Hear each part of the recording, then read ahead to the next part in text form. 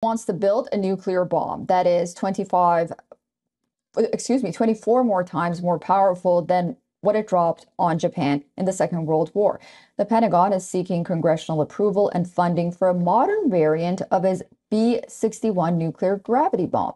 The new one will be called the B-61-13. The department said that the new pursuit is reflective of a changing security environment and potential threats.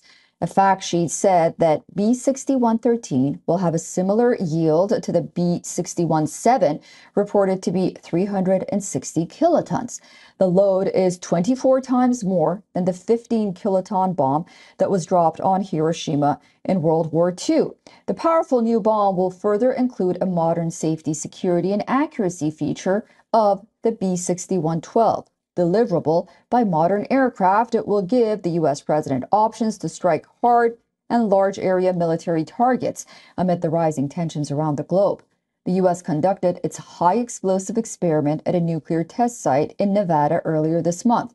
If approved, the bomb will replace current B-61-7s instead of increasing the size of U.S. nuclear stockpiles.